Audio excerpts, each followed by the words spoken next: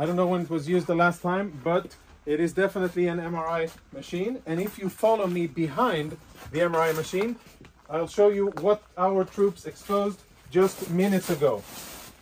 In military terms, this is a grab bag, grab and go of a Hamas combatant. And if you zoom in and we get some light over here, what you will be able to see is military equipment.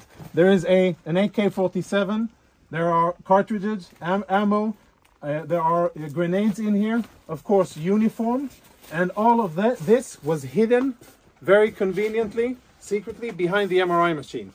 On the other side, we found a backpack with what appears to be very important intelligence, including a laptop, and we'll show you that momentarily.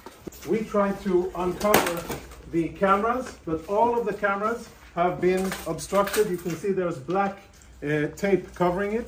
And when our troops opened this closet here, which is in the main part of the clinic, this is what they found. The contents of the bag are full military kit for one Hamas terrorist.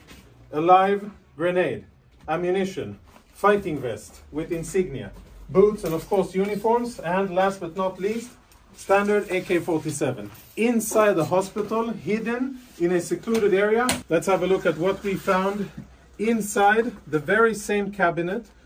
There's insignia, military insignia, a knife. For those of you who read Arabic, you'll be able to understand what it says here.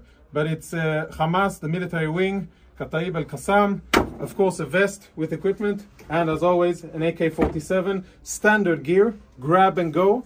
The last item, which I'm sure will be very interesting to analyze, is a laptop. We found it in the MRI room. This is how the laptop looks. I don't know who it belonged to, but now it is being analyzed by our intel people. Tactical radio communications, which we will analyze. Lots of disks, which will be analyzed. And a computer, which at first glance already provides a lot of incriminating evidence.